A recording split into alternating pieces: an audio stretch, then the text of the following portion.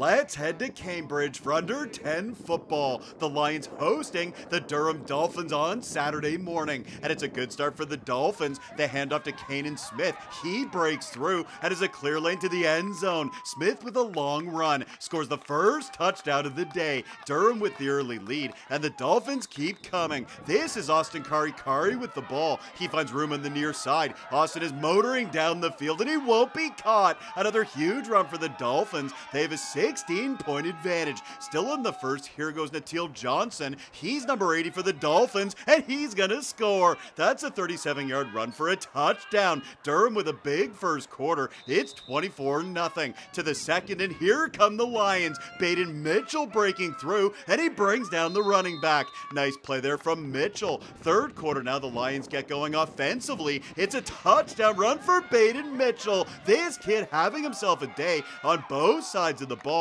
Cambridge is on the board as we head to the fourth, and it's a massive run from Mason David. We've seen this before. Mason is motoring down the field, and he takes it all the way for a touchdown. That's a 53-yard run. Cambridge is now trailing 32-13. Later in the fourth, this play seals it for the Dolphins. Kanan Smith is outracing the defenders, and he scores his second touchdown of the game. Durham with a strong performance on the road. They win it by a final score of 40-13 in under 10 football.